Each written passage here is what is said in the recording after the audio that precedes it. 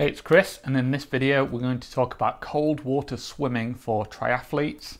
So we're not talking about water that is literally freezing here, but water that is uncomfortably cold, especially for us triathletes who tend to have lower amounts of body fat and therefore less insulation. And so we're going to look at what cold water is, we're going to look at how to acclimatize and what techniques we can use to deal with that, and we're going to look at equipment as well. So first off, let's start with what's the definition of cold water.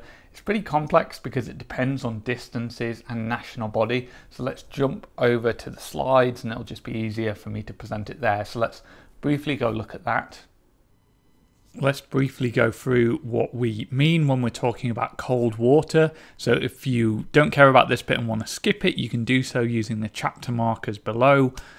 But I'll go through a bunch of the different federations. So for British Triathlon, it depends on the distance you're swimming as to when it's cold enough that wetsuits become mandatory.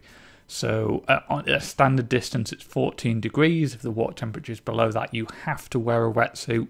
Between 14 and 22, you can choose to wear a wetsuit, and you probably should because it'll make you faster. And then above that, it's forbidden. And that temperature rises slightly as we move up from standard distance to full distance. It's also worth noting that the swim distance gets capped. So if the water is below 11 degrees, then there's just no swimming at all. And anywhere between 11 and 14, there is a maximum distance that will shorten the race distance. So at 13 degrees, even if you're doing a full distance triathlon, they'll cap it at 2,000 meters. And then there's a bunch of rules that say what you can do. So gloves are not allowed. Socks are allowed, but only when wetsuits are mandatory. So if the water is below 14 degrees, you can have socks. If it's in that 14 to 22 range, you can't have socks. You can always wear multiple swim caps, and the maximum thickness of your wetsuit must be 5 millimeters. And we'll talk about why that's relevant when we talk about layering later in this video. So a lot of complex rules here, and the rules are different depending on countries, so we'll go through a bunch of other different countries. So World Triathlon, what used to be called the International Triathlon Union, that's the international governing body for the sport, recently renamed. They have slightly simpler rules where they just say, well, if it's below 16 degrees Celsius, then you have to wear a wetsuit.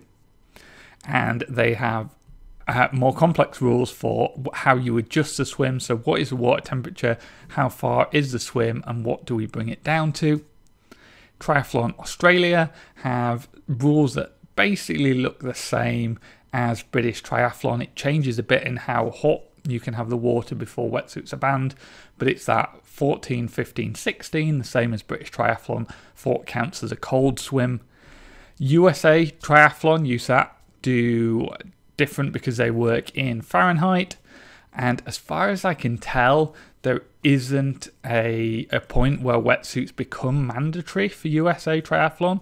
I had a quick look at the rules and I couldn't necessarily see that, but generally anything below 78 degrees Fahrenheit you can wear a wetsuit, and in fact if you want up to 84 degrees Fahrenheit you can still wear a wetsuit. It'll just make you ineligible for winning your age group. And again, USA Triathlon have a bunch of rules about how the swim will be shortened if it's within a certain temperature. Okay, that's what we're dealing with. So then what do we do about it? Well, let's start by looking at the techniques.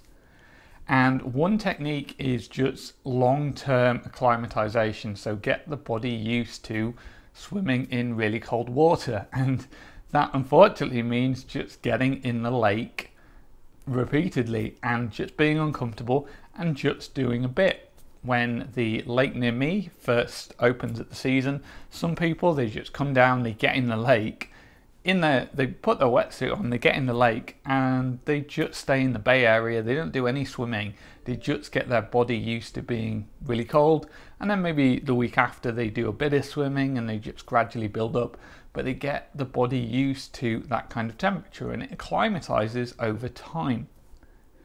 We can also do a similar thing by, for example, having really cold showers. You have a cold shower every day, again you will get the body used to being in cold water. There's also acclimatization on the day itself.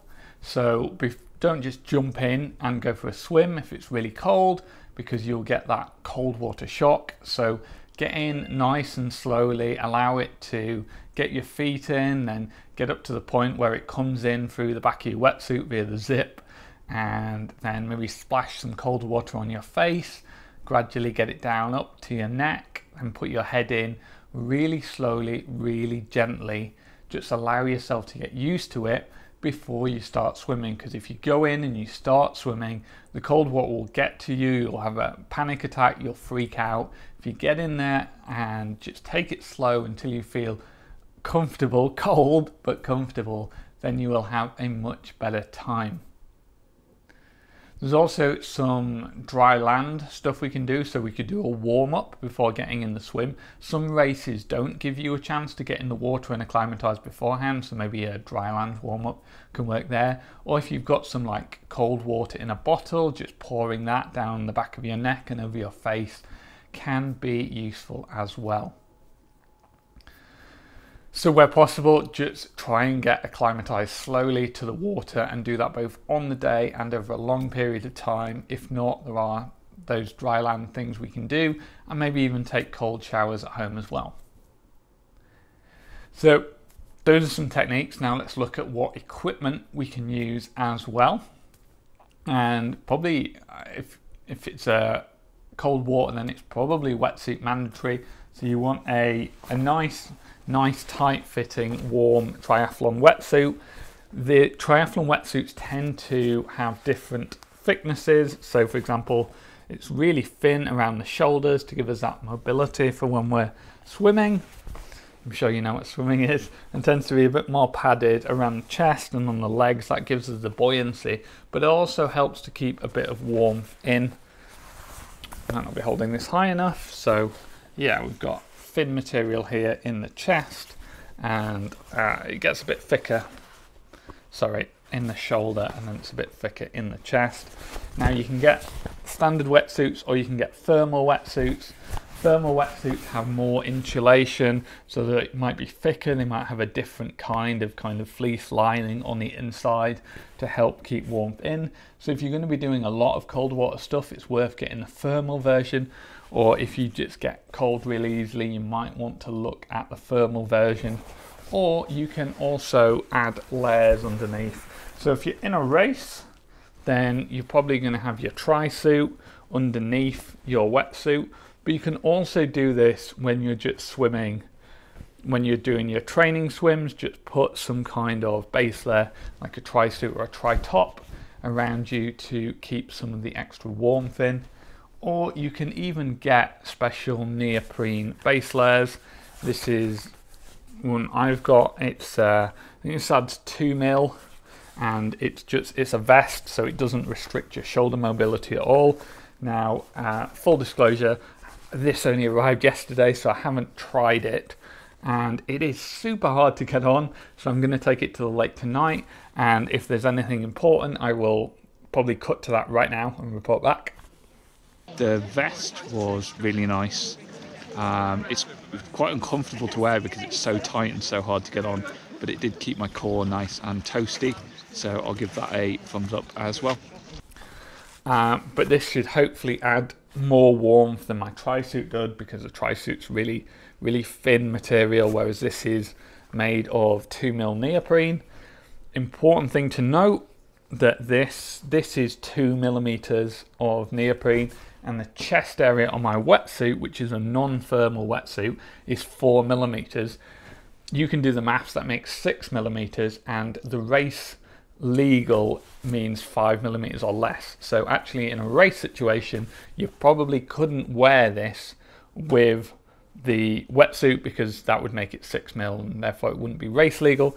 But if you're just swimming outside of a race situation, or you're not worried about being disqualified because you're never gonna win your age group anyway, then you might want to stick one of these vests in to see if that keeps you any warmer.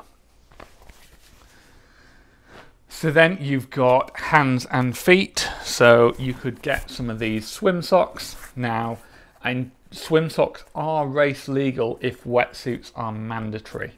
So You can sometimes wear them. If wetsuits are optional, then you're not allowed to wear swim socks. But again, these are really useful for the start of the season where it's super cold, and you can just stick them on. It keeps your feet a bit warmer. Nice, makes it a lot easier to get in. I've also got this nice grippy bit, so a lot of the time if you're walking down to the lake or the sea under some rocks, it gives you a bit of protection there. They're not like a wetsuit though, where it really clings to your skin. There is a bit of room in there, and so you end up having, they fill with water, and when you take them off you end up having to drain them. I don't find it a big problem when I'm swimming, but it clearly is a thing that happens. They fill with water and you drain them, and in the end there's yeah, it's a bit annoying. So that's the swim socks. Then gloves are never race legal, so again you only really use these in training when it's super cold. But again, these are just really nice for keeping your hands warm. I've seen a few people suggest they're quite nice on the bike because they're neoprene, so if it's raining could be good. So these are good. Some people said these fill with water. I haven't really noticed that. They've been fine for me, but the thing is, it's really hard to dry them, because like with a wetsuit, to dry it you turn it inside out, and it's really hard to turn these gloves inside out. I can't get the fingers fully inside out. I just have to hope that they dry with the glove half turned inside out. So again, quite nice. Can't use them in a race. Then swim hats. So normally we would wear one swim cap. You could wear two, and that's literally, you just pull one swim cap on, the latex, or I'm not sure if they're latex or not, and then just pull another one over the top, and just having that second layer will just add that bit more insulation. So that's a really easy technique to go, especially if you've got a swim cap you like. I really like these Hoob ones because they stay on my head better than other ones. So if you get one from the race organizer, which you will, just put your preferred one on, put the race organizer one over the top, and suddenly you've got a warmer head. Doesn't protect your face still gets cold. Nothing really we can do about that, unfortunately. But if these aren't giving you enough warmth, then you could go for one of these neoprene caps. Now these are even warmer. They're quite thick, if you can see there, and they've got this nice fleece lining inside. So these are quite nice. Obviously it doesn't protect your face. The issue is that there's this strap, because it's got the nice fleece lining, they need to be held in place. So you have to stick it around there, and this chafes my neck a lot. Pretty unpleasant.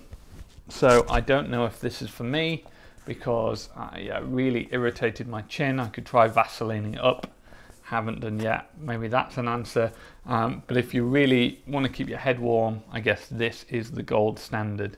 Now, Zone 3 do have a version that doesn't have that chin strap.